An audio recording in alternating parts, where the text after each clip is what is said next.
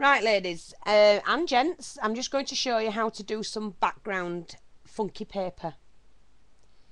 And this is what I've done. Really, really colourful background funky paper. And what you're going to need is, I'm just getting some, wipe these bottles because I don't want to. You need photographic paper, just a piece of photographic paper, gloss, alcohol inks, and a straw. And all you do is you drop a little bit of ink, it doesn't seem to be coming out of here, and blow it like that. So it dries really, really quickly, as you know. Let me just wipe this. I don't like the nozzle on this one for some reason. It's dripping and it shouldn't. Just blow it. See if you can blow it into the centre. It spreads out.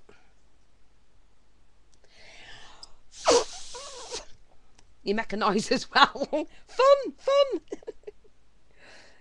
My grandson's just been in and done one. Wow, like that.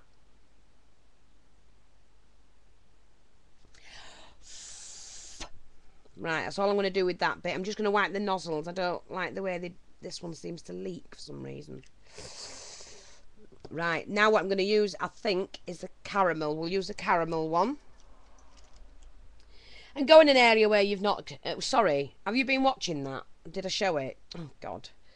You pour it on. Well, put a little blob on and then you blow down the straw. But blow it in the centre and it goes all over.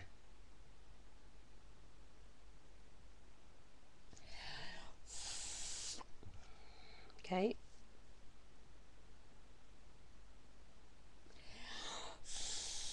It doesn't matter if it runs into each other because you are giving... it's making more colour and making the texture great in the background.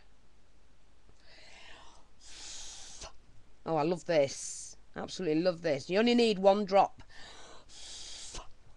Excellent.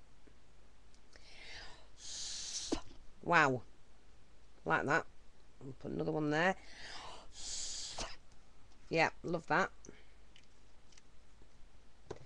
And then what I'm going to do is add a little bit of the, oh, let's see, I'll put a bit of blue in it.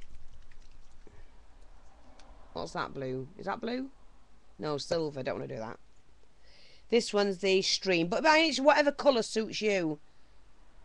One blob.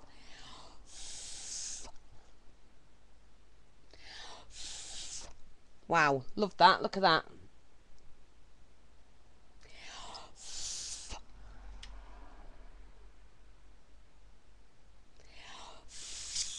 Now, let's have a look. A bit more there. And then I'm going to have a bit in this corner.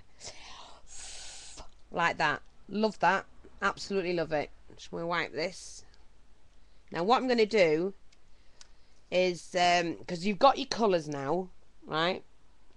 But I'm going to stamp mine. And I haven't got, like I said, I haven't got the stays on ink. So this one will have to do. But it will dry. Now I might emboss this actually. I never thought of that. I wonder if it'll emboss. Now you don't just want to plonk your stamp in the middle or anything like that. You need it on and off the page. So I'm just going to do one stamp there. You like this, ladies? Told you if I had the right equipment you can create all sorts. So hopefully you'll like doing these sort of things. Because I've lots and lots and lots and lots of ideas. Lots of them. I like my stamps on and off the page. I mean, this is just as good as buying the paper. You make your own, depending on your projects. I'll turn mine around and do that.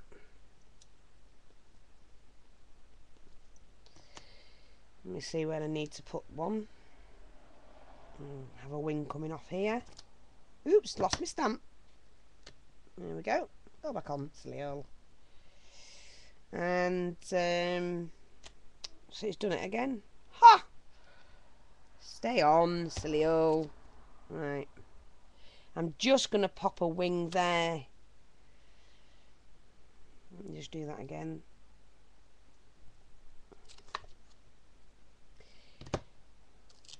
Maybe my stamp needs cleaning.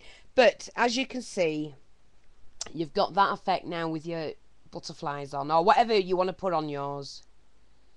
Stunning. I love these. Absolutely love these. Now what I'm going to do next is just take the Distress ink, the walnut stain, and just where it's a little bit white on the corners is just distress it. Anywhere there. Just on the edges and corners. It just gives it a slightly... I'm going to be careful doing this because I don't want to rub it off.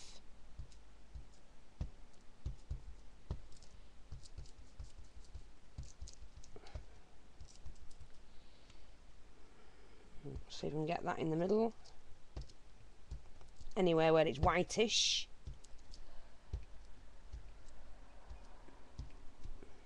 Just to give it an aged look. And there you go. Absolutely gorgeous paper. Gloss paper.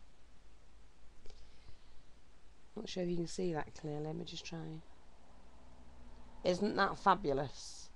I mean, it all depends on what colour scheme you're after, but you need just one drop of alcohol ink and blow it with a straw, and then print your picture on it, stamp your picture on, and then edge it. And look what you get. Stunning, stunning paper. I've just done a couple of more beforehand. I used the darker colours on this one. Still using the butterfly stamp. I haven't stamped on this one yet.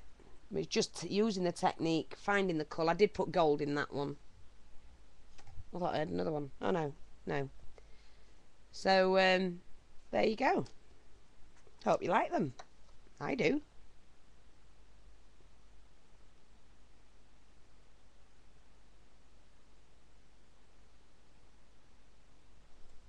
Thanks for watching. See you shortly with something else. You know me. I'll come back with more. Bye, ladies. Thanks for dropping in.